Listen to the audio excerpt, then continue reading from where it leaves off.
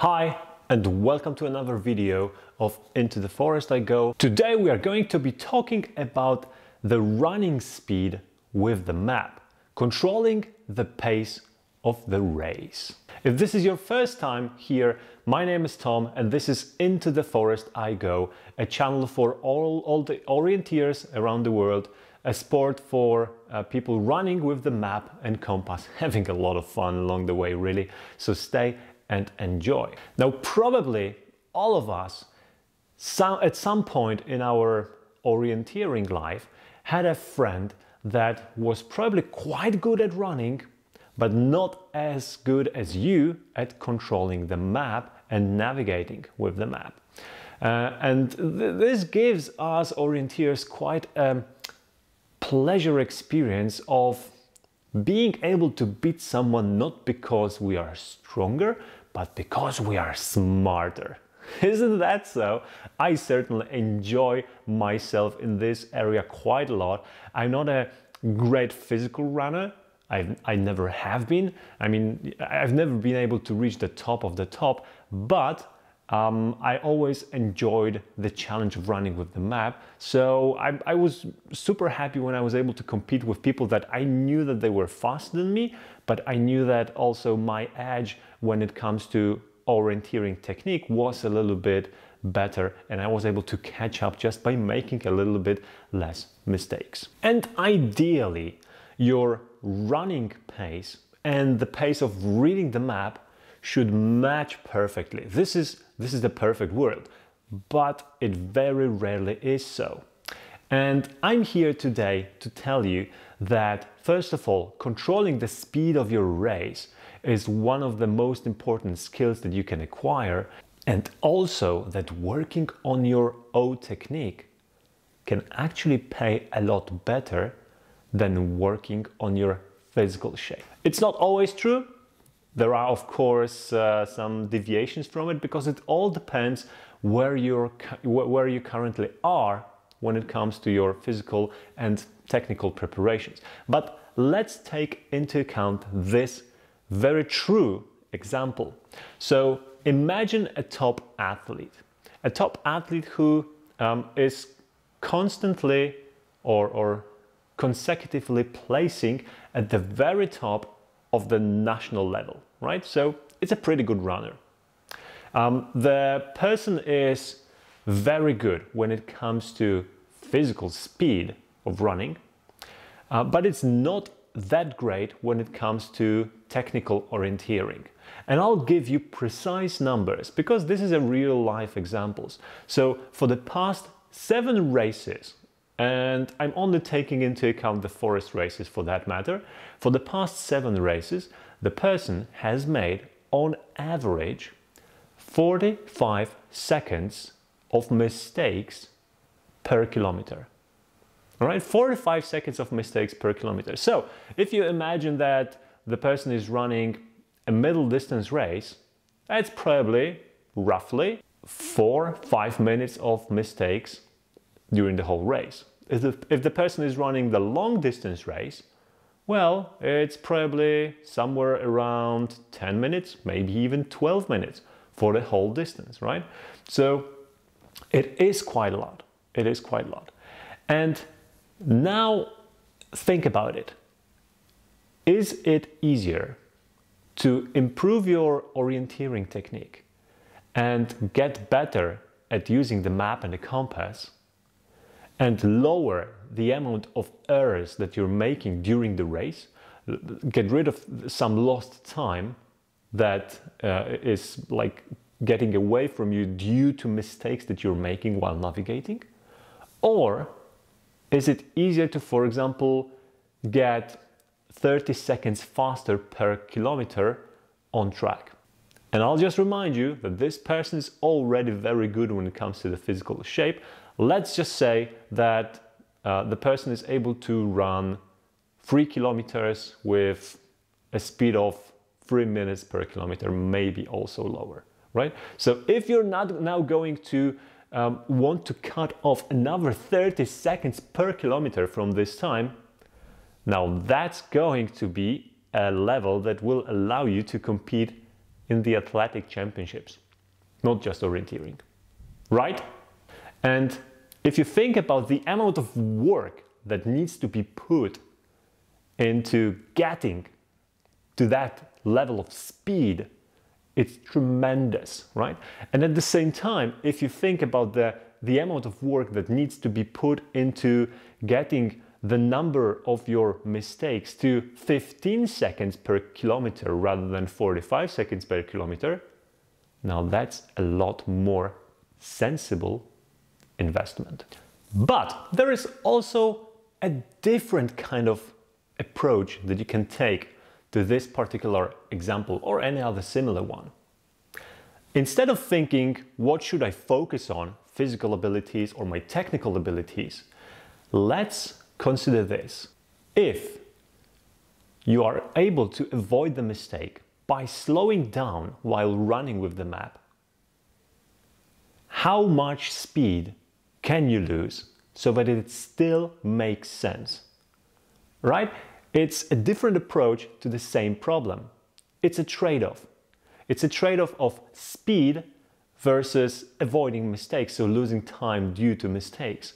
And I would say that controlling your speed in the forest while running with the map can be a very good starting point of lowering the amount of mistakes that you're making.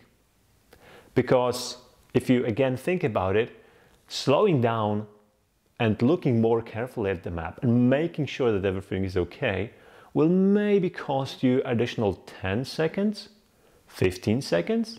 If you think how long 15 seconds is, you literally can stop for at least 12 seconds and think about what's going on around you before you keep going. And that will just cost you 15 seconds. Count to 15 in your head. You will see that this is quite a long time, especially when you're looking at the map and trying to figure out what's going on. And that's exactly why in the Orienteering Academy that we are launching right now, we're going to focus very hard on this technical aspect of orienteering. So navigating with the map and compass and avoiding those mistakes, because this is a better investment for someone that is not at the level of the top athlete, for someone that has already been doing orienteering for some time but is struggling to jump on that higher level. So the access to the Orienteering Academy and those online meetings that we are going to have are going to be heavily focused around that area, because that just makes sense. Unfortunately, being able to control the pace of your race is a typical case of easier said than done, because there are many things in our head that are stopping us from actually doing this consciously. Quite a long time ago, actually, we had a runner in our sport club, a girl that came to us from that track running. She was a decent runner when it came to speed. She was winning the competitions all around the region, without the map, of course, and she wanted to give it a try and do orienteering for a little bit. And I developed a pretty close relationship with her, so I was working quite closely with her and talking a lot. And she tried a bunch of competitions, she went with us to training camps, and after a while she just decided to give up and drop off. And did she give up because she was a terrible orienteer? No, she was improving at a pace that was expected, at least from me. But she was not able to handle the feeling that she's losing the race with people that she knows she's faster compared to, right? So she was not able to accept that for some time she's actually going to be doing worse before it gets better and before she starts winning with the people that she was competing with. And that was gnawing at her, you know, this is something that she couldn't process properly.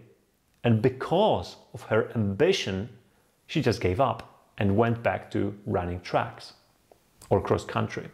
And there is nothing wrong with that. So, you know, she's doing fine. But this is, I feel, a pretty good example of how ambition is stopping us from slowing down. We just want to get this best result, and we feel like every second we waste slowing down is a second that will maybe contribute to a worse result in the end. A very bad line of thinking, if I can add so.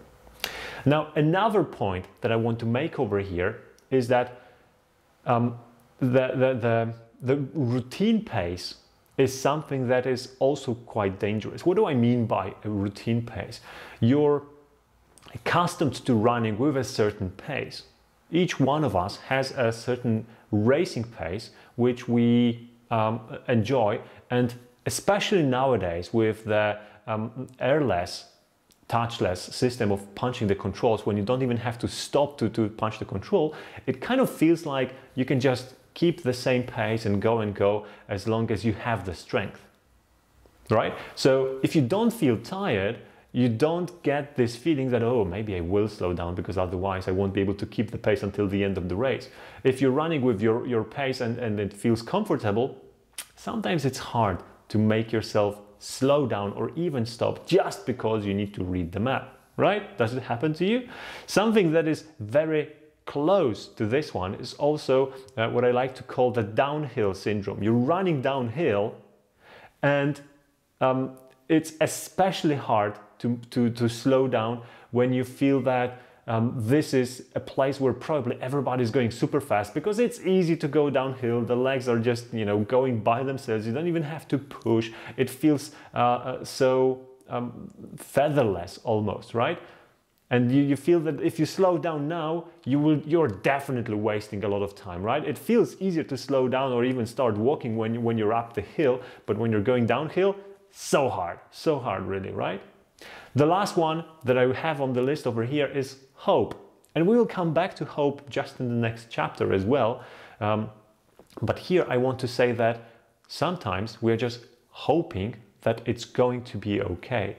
We are hoping for a good result. We are thinking everybody's entitled to a little bit of luck, me included, right? So maybe this is my day. Maybe this is the race.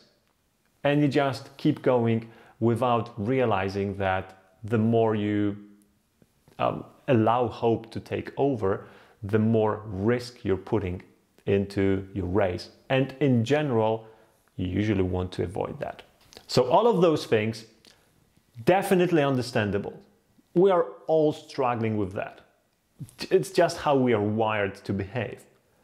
But it's important to understand that they are also harmful, and they are causing you to make a lot more mistakes. To successfully modulate your running speed, you need to be able to spot those moments when this action has to be taken. And I will give you some tips on when to expect these moments to happen. The first one is you're running and you feel like that you're missing some of the crucial elements of every leg. So maybe you don't have a plan. Maybe you don't know your attack point. Maybe you don't know your control description. Maybe you feel that you are not controlling the direction or something is off with the direction. These are all clues that something is probably wrong. And then it usually makes sense to at least slow down, sometimes even stop, to make sure that you're on a proper course to the control. The next one is you're losing a little bit of confidence. You're running and there is this subtle feeling that something is off, something is not right. You're not really sure what it is, but definitely something is not exactly as it should be. Now, here is a tricky part. Unfortunately, our head is trying very, very hard to convince us that it's okay, it's all right, you don't have to worry about it. We got this, man. Maybe the map is a little bit off. Maybe, you know, some bushes look a little bit different than you expected to, but that's okay. These are usually signs that something really is not as it should be. And make an effort to figure out what is really going on and making sure that everything is okay. Because there is, my experience says that there is usually a very big chance that your instinct your orienteering instinct is correct. The third one is that you're running, but it doesn't feel like you're ahead of your race anymore. So what do I mean about this? The proper way of running is not controlling what's coming to you and finding the elements on the map, but reading the map forward and then looking for the elements that you expect to see in the moment, right? So this is what the best orienteers do. They don't take in what the terrain gives them, but they rather project their expectations forward and then just check off if everything matches. If you're not running like this, you definitely should start thinking about it. If you are running like this, but you're not perfect in this area, and nobody is, so don't worry about it, then there will be moments during the race when you're suddenly not ahead of the map, but you're with the map and taking in the terrain instead of projecting your visualization of the terrain from the map. So this is again a clue that if you're at this point in time, you should slow down because you're not doing your normal orienteering. You're just taking a step back and maybe possibly getting closer to making a mistake. The last one I want to give you is you feel that you're not fully in control of what's going on around you. And it's different than point two. So there is not this, feeling that a little bit scary feeling that something is bad and maybe you will make a mistake, but it's rather a feeling of hope, a very treacherous feeling in orienteering, because hope normally is fantastic, but in orienteering, in doing the race, finding the next control, if you're hoping to find a control, and you're not sure that, oh, it's going to be over there behind this hill or behind this rock, I'm sure of it, but you're hoping, well, I hope it's going to be there because if it's not, it's bad. Then again, this is a clue for you that it's probably a good time to modulate the pace of the race. Unfortunately, I don't have any master tip here for you.